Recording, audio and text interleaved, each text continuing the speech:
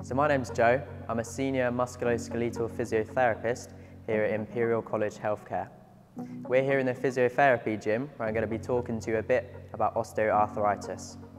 My role as a physio includes trying to help rehab people who have had different surgeries, injuries, and often who are trying to manage osteoarthritis. So what is osteoarthritis? Well, it's a condition that naturally occurs as we're getting older that can cause some of the joints in our body to become a bit painful and stiff. Arthritis occurs when some of the protective cartilage that sits within the joint starts to wear down and thin.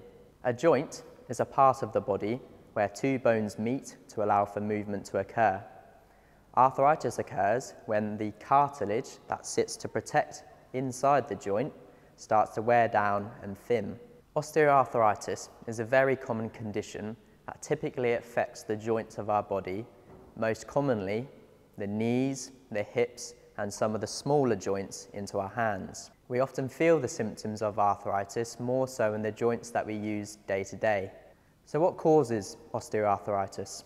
Well, unfortunately, we don't exactly know the main cause of it. However, there are a few things that make you slightly more susceptible to getting the condition. Naturally, as we get a bit older, the chances of getting arthritis increase. If you've had a previous injury or surgery and you've started to get that joint moving too early, this can also increase the chances of getting arthritis.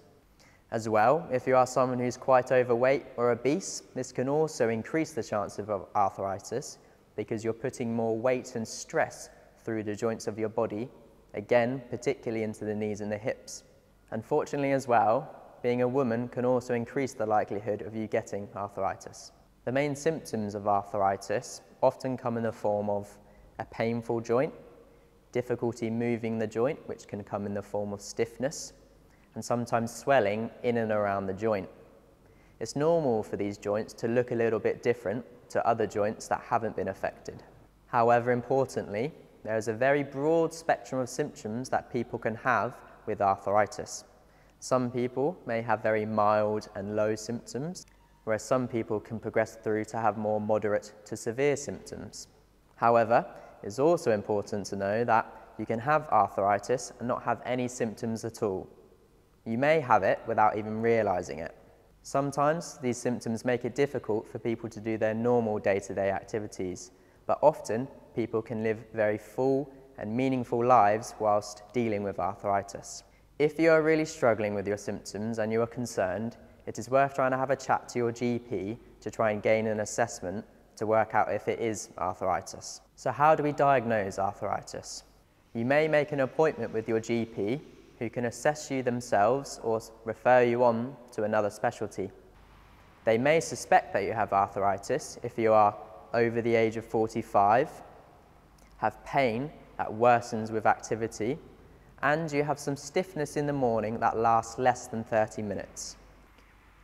If your symptoms are slightly different, you may have another condition called rheumatoid arthritis, which has a more inflammatory background. A GP or other healthcare professional may use X-rays or blood tests to help distinguish between the two.